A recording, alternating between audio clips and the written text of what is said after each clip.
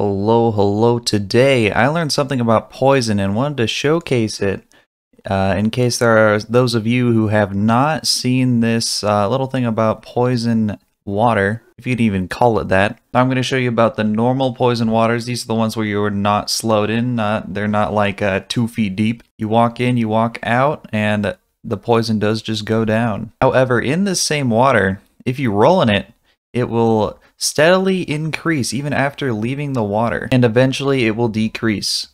This is to simulate that you covered yourself in the poison water, therefore it will last longer on you. Now let's try this with what I guess I should be calling it sludge. You walk in, you walk out, it'll go down like normal. But if you roll in it, it will slowly increase over time.